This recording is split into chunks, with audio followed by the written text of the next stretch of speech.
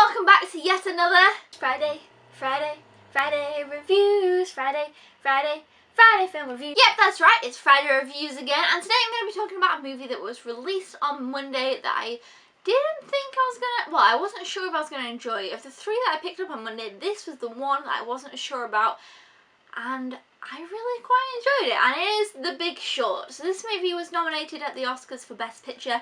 I am trying to watch all the Best Picture nominations so that I can kind of do a look back at the Oscar. I mean, I know the Oscars have been and gone now, but I do want to do a look back video talking about my favourites and least favourites and the ones that I liked and what I thought and stuff. But yes, this one obviously, as you can see, has a really great cast on the front. And it's about kind of like when the recession in 2008 hit because of the drop in, I mean, I watched this movie and I still don't quite understand. It was like about mortgage bonds and the fact that how they affected things and the way that they fell through and the people who knew about it before it was going to happen and all things like that. And it kind of sounds like it's going to be kind of boring, but this movie made it so fast and quick and fun and interesting.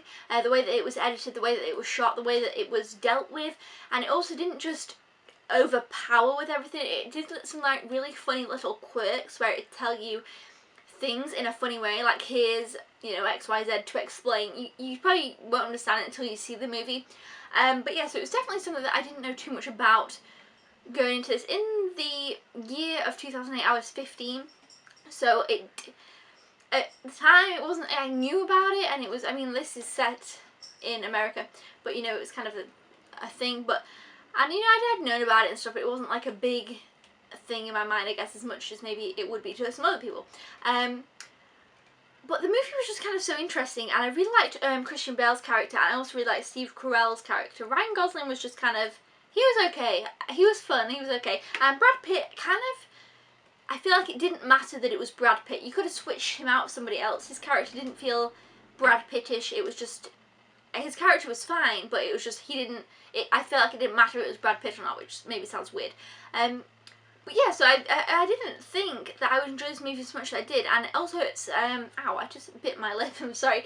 It's 2 hours long, maybe it'll give or take a little bit, it might be 2:10 or something. And I kind of thought, is this movie going to drag?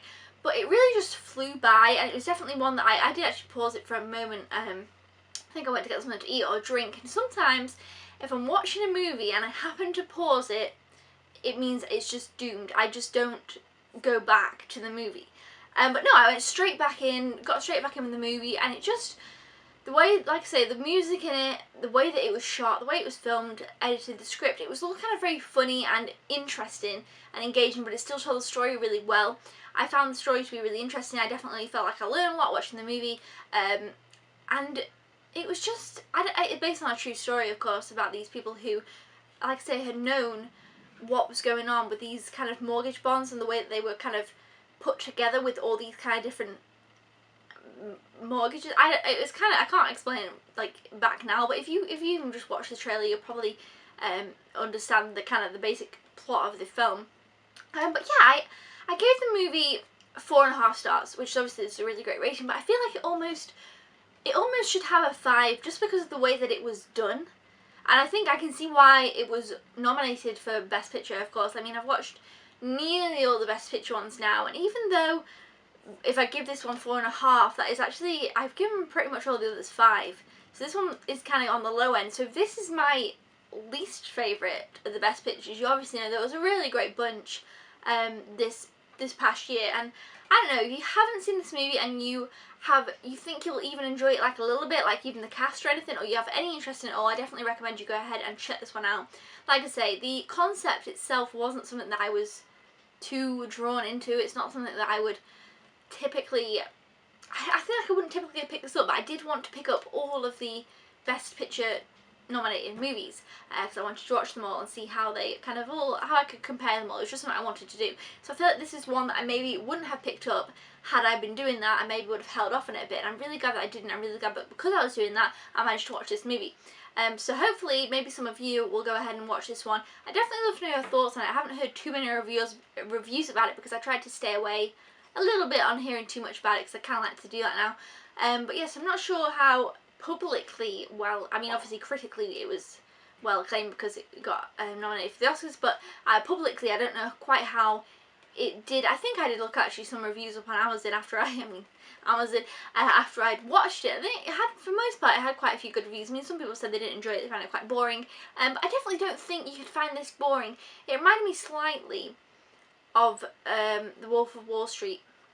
Obviously it did deal with Wall Street and other things, but it kind of wasn't as eccentric as that, but just in some ways, the way that it was filmed and stuff. But The Wolf of Wall Street I definitely enjoyed less than this. I mean, they're different in the concept entirely, but it's just the way that it was kind of maybe shot and edited, some of it kind of did remind me of this. So if you enjoyed that, maybe you did enjoy this, I don't know. But yeah, there's definitely a few moments in the way that it was filmed that kind of reminded me on that. Anyway, either way, I enjoyed the movie. I gave it 4.5 stars. It kind of is tittering on a 5. I'll have to think it over, and I might change it. So when I do that Oscar video, let me know in the comments below if you do want me to do that video. I might have changed it by then, because I do think it deserves it because of the way that it was done, and the way that it stayed in my brain, and the way that it's kind of impacting my thoughts. I don't know. Hope that makes sense to you guys. But yeah, thumbs up if you guys enjoy Friday reviews. Let me know your thoughts on The Big Short if you have seen it.